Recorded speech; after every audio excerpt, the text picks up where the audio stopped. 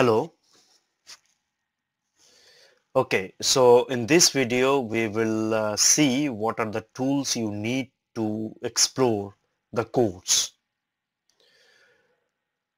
You need to install WiseImage Pro for Windows on your system for your practice.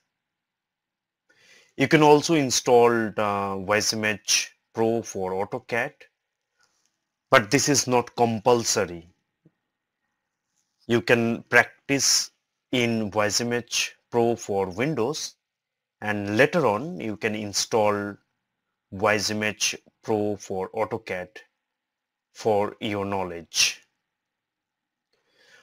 I will show you how to download, use the serial number and activate WiseImage Pro for Windows for your use in upcoming videos. So for now we will use WiseImage for Windows. See you in the next video.